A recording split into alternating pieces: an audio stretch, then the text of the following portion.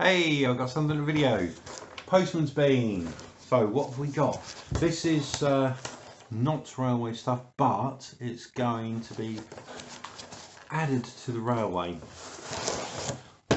Now, I'm complete now on the anti-aircraft battery in the middle of the train set. So that's all looking fantastic. It's got the figures on, it's got everything on. So can't really do much more than that, but I want to add to it. If you remember, I've built the anti-aircraft battery to resemble the one that my grandfather was on Orkney on the island of Hoy.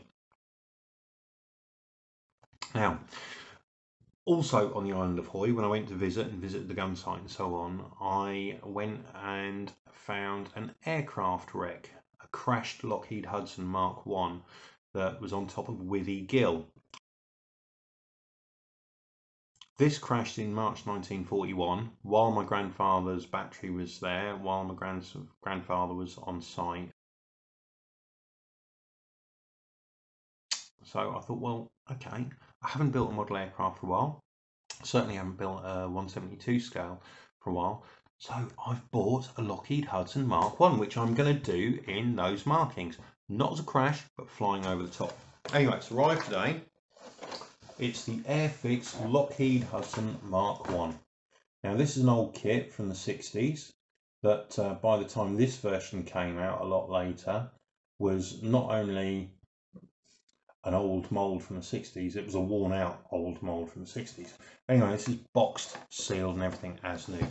So this is going to be my next project, the Lockheed Hudson Mark I of 220 Squadron.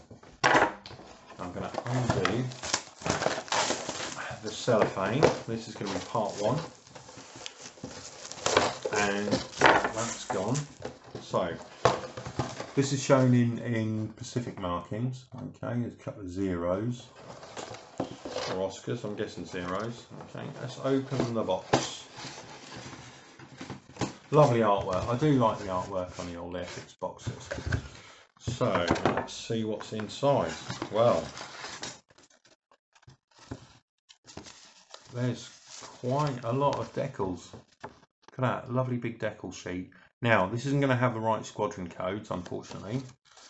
So I'm going to have to get some separate letters to put on the fuselage. That's fine, do that. Then we've got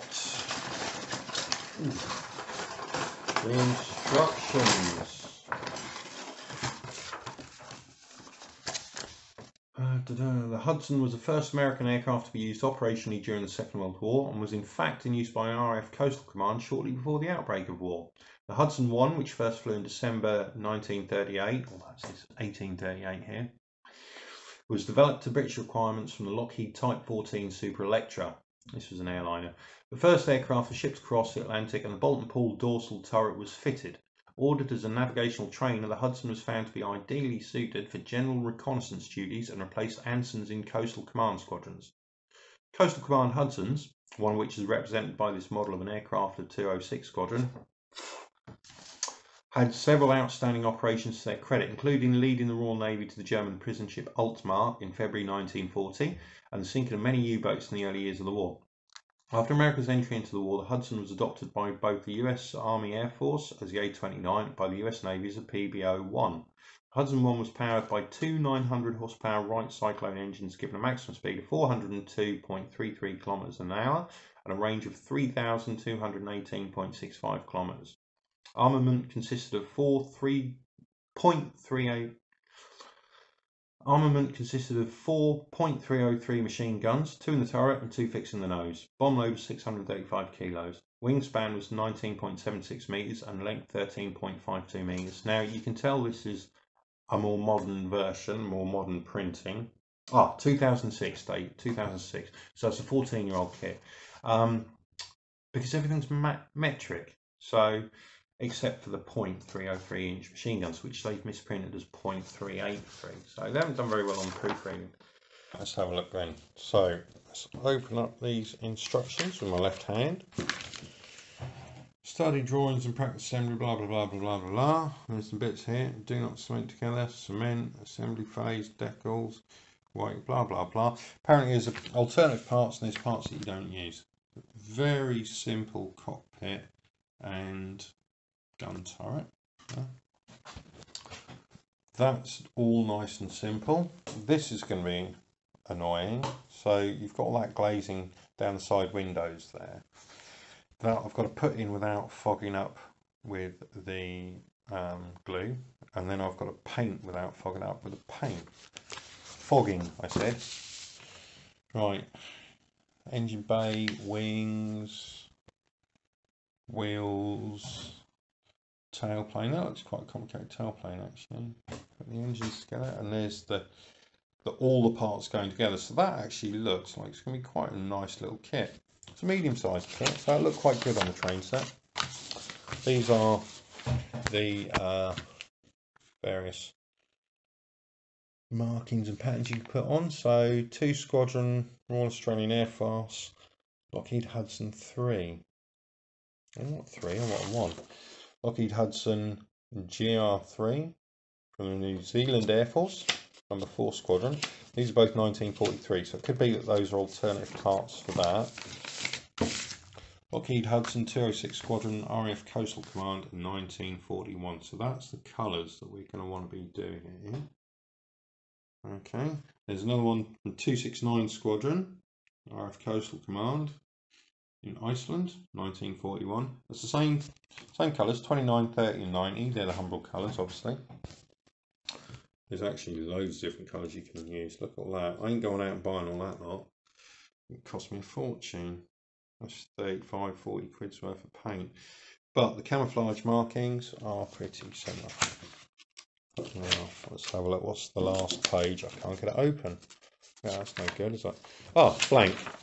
There we go. So, that is it. Okay, back down again. So let's have a look in the box. What have we got? We've got a fuselage half. We have another fuselage half. I mean, that looks pretty decent actually. The detail on it's alright, it's fine. Apparently it doesn't go together all that well, but I'll soon find out. Wings and engines. The underside wings. Oh, we've got gunner, we've got some guns, we've got flaps and ailerons and engine parts and seats and so on. We've got the tail plane and various other bits and bobs. A couple of crew members there. Wheels, props, undercarriage legs. Same again here, and that one's fallen off the screw. As does that. So an undercarriage leg, an oleo. Funnily enough, I know exactly what they look like because I found one while I was up on that mountain.